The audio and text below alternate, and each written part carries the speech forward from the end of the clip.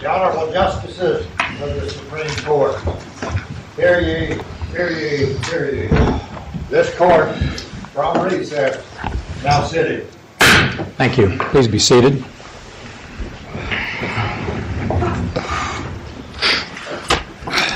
Now ready for the rebuttal arguments.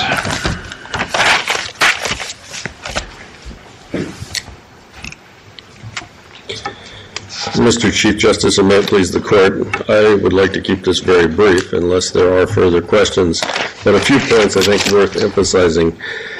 Two factual points. Why not, considering suitable provision for finance, why not consider all sources of funding? And it's very clear on the record if one does that, then the state is meeting even the plaintiff's desired cost estimates. Secondly, that would include then the Capers money and all that other could include all of that, Your Honor, all of which goes to support the enterprise of education in Kansas. So how then do you reconcile all these cuts in services and the problems that are articulated, particularly in that one Department of Education survey? If everybody's rolling in money, it seems like we wouldn't be having cuts. Your Honor, I don't know that we're suggesting everyone's rolling in money, but that the overall level of funding should be constitutionally sufficient. Why the districts make certain choices, I don't know. I don't know that was demonstrated at trial. But certainly what the state is making sure of is that a significant amount of money continues to go to the districts. It's not as that they've dropped off a cliff here. The other problem with the evidence, as the court is well aware and has pointed out, is this is such a moving target on so many levels. There's the money piece, there's what are the costs, the studies are outdated, there's the standards piece. And we're talking about Common Core, No Child Left Behind, a waiver. It's a constantly moving target. And believe me, I've spent my life working with courts, being a lawyer. I love courts, but courts don't move that quickly. This is a moving target that changes all the time. The extreme hypotheticals that you could come up with on either side, give $100,000 BSAP, I don't know why that wouldn't satisfy a constitutional standard, or stop schooling at 6th grade level. Well, my answer to that is that actually wouldn't be an Article 6 problem. If it's anything, it's an Article 1 problem, because it's not about funding. It's about the opportunity for improvement. But all those really show, I think, come back around to the point made that it's very difficult to find manageable standards. The court may be able to articulate standards, but can they actually be managed over time in this very complicated context? So with all due respect to my colleague, Mr. Root, what I think he calls constitutional interpretation here, I would call democratic process. That the way this is resolved is the people elect their representatives. They do their best. If the people disagree with the way things are being done, they have a remedy every 2 to 4 years to make their wishes known. Also, sort of as a concluding point that I'd make here, I think Justice Rosen hit the nail on the head. I read it as about 40 years or so of school finance litigation, and I just don't think there's any way, under the plaintiff's view, there's an end to that ever. It's just an ongoing process. The next time there's a recession and there's trouble with funding, we're back. Or there's some other need that's identified, the legislature sees it differently, and in fact, there is a salutary benefit, I believe, on democracy to encouraging interested parties, parents, students, the school districts, to go to the legislature and participate in the process, not to assume they can just come to court when they don't like the outcome of the legislative process. That dynamic and that incentive, in fact, undermines what perhaps used to be a more engaged debate on the part of the school districts in the legislature, because they view the court as their resort. They don't have to win the argument in the legislature. They'll just come here. So unless the court has further questions, I would urge it to seriously consider, as I know it is, the clear standing problems in this case, the very serious question about justiciability, the wealth of facts and material in the record suggesting that what's going on may not be perfect, but it's not unconstitutional in terms of funding the Kansas school system, And lastly, certainly, that any remedy, if the court were ever to get that far, would have to be thought about very carefully and fully respectful of the separation of powers. Unless there are questions, I will. I do have one question. Did you raise the issue of legislative immunity below? In the sense of challenging the remedies they sought, but Your Honor, I don't know how we would in advance say we object to an unconstitutional remedy being ordered. We didn't know until the panel issued its opinion it was going to order the kind of thing that it did. And certainly one might assume a court finds a constitutional violation, it will declare it. I would not typically, as a lawyer, assume that it would then go further and order an unconstitutional remedy to fix the problem. So your answer is no. No, I don't think specifically as, say, an affirmative defense, you cannot order an unconstitutional remedy. I don't think we said that. Counsel, one quick question, and you may not be familiar with the statute, so I'll give you the gist of it. It's KSA 7264B03. In D of that statute talks about the remedies that are available. And it says a preliminary decision or a final decision in which a statute or legislative enactment of this state has been held unconstitutional as a violation of Article 6 of the Kansas Constitution, the judicial panel or any master or any other person appointed by the panel to hear this has limited remedies. For example, it says, shall not have the authority to order a school district or any attendance center within a school district to be closed, or enjoin the use of all statutes related to the distribution of funds for public education. As I understand it, that statute is still on the books. And my question is, why would the legislature pass this provision dealing with the unconstitutionality of a statute or legislative enactment under Article 6 if there was not standing? Well, for one thing, the legislature is not composed of lawyers by and large, and it was familiar with the 40 years, or at least at that point 30 years of litigation that had taken place, and may have assumed, because the courts had been deciding these cases, that the court could and should, or at least not, maybe should would be too strong, but could, might have the power to decide these cases. But as we've argued and pointed out in the briefs this time, the court has never actually addressed standing, and I don't know that it would be fair to expect lay legislators, which by and large most of them are, to understand, well, even though we've been through rounds of litigation, that can never happen to us again. So in fairness to them, I would guess, and I'm just speculating, that they were relying on the fact that these cases had come up, so they thought they were potentially subject to them again.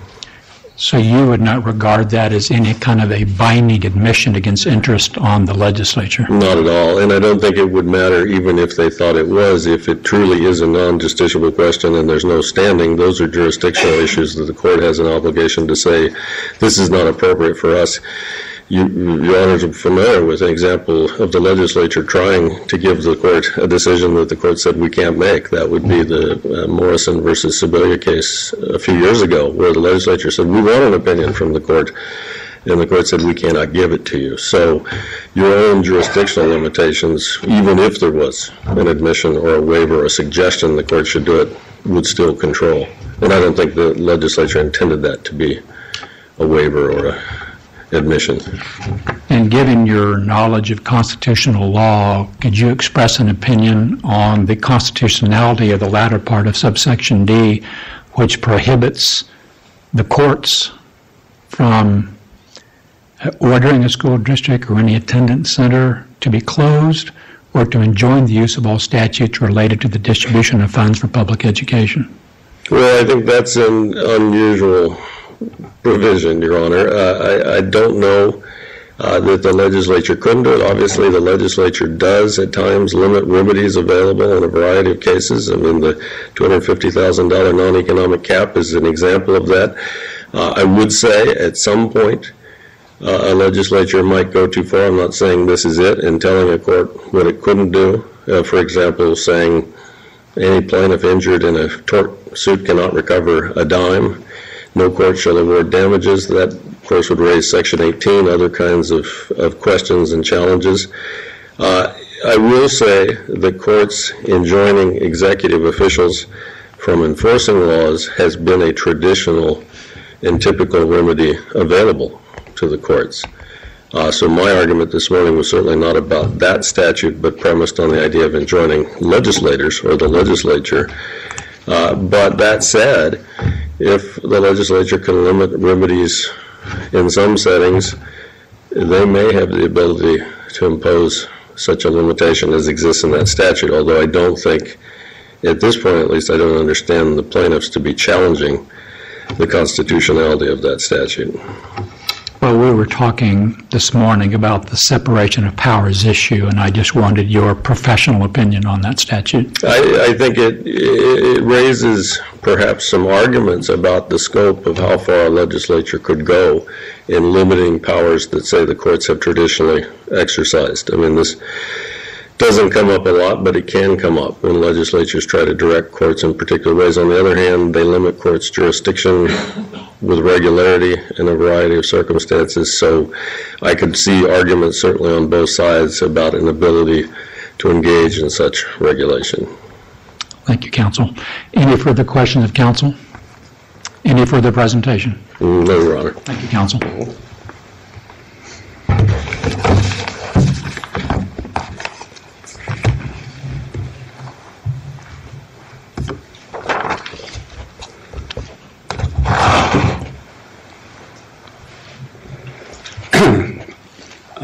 Thank you.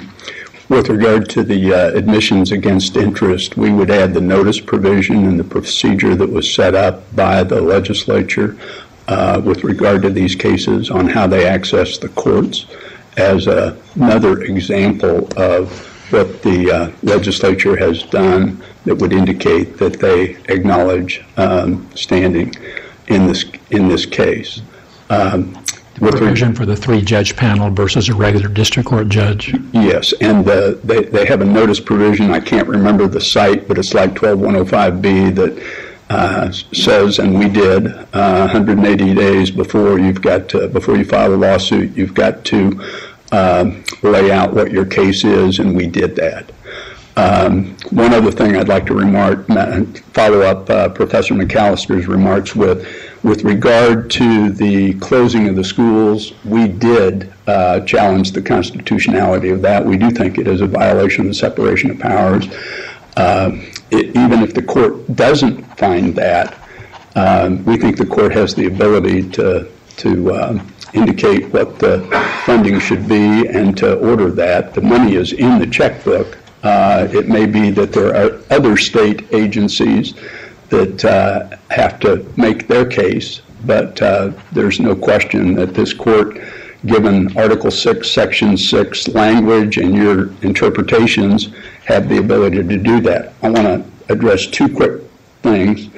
First, with regard to the question, why not include other dollars?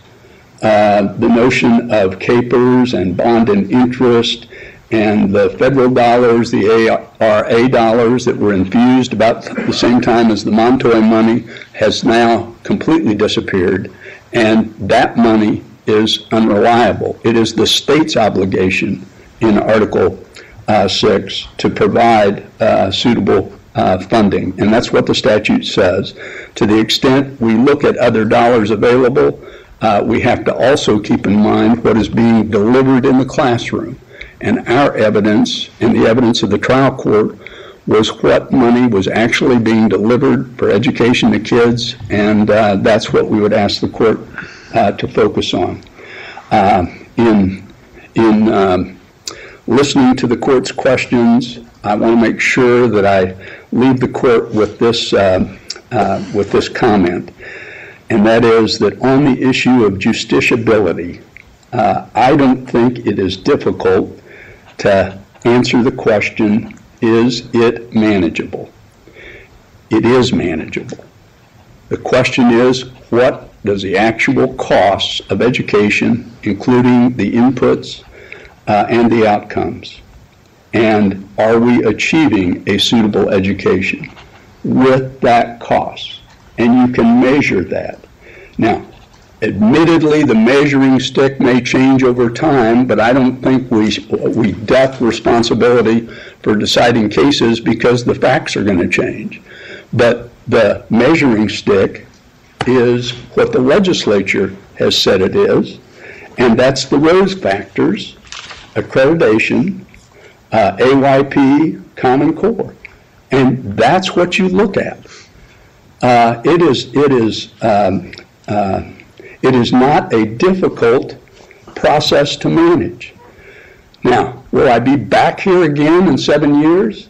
The answer is, if the legislature does what they said they were going to do when they were here in front of Montoy, and provide a plan that provides for a suitable education and achieves that with the actual costs, then I'm not going to be back here. But the problem is, what the legislature has said, in their own words, they didn't do. You can manage this without a moving target, because what you need to do is simply do what the legislature didn't do in Montoy, and that is to do what you're going to say after you say what you're going to do. And they didn't do it. There's a difference, though, in that the evidence before us is what happened in the past, and you're asking for a remedy that looks to what the legislature might do in the future. How do we handle that in terms of a justiciability problem? We have clearly said we cannot direct future legislative action when we're outside of a remedy stage. And this is a little different than Montoy, because we're not saying that there are defects in the formula. We're talking solely about the amount of the funding. Well, I don't see the analysis of talking about defects in the formula any different than what we're saying here, because the defects in the formula and what we're saying here by not funding the formula are both part of the notion of suitable provision for finance.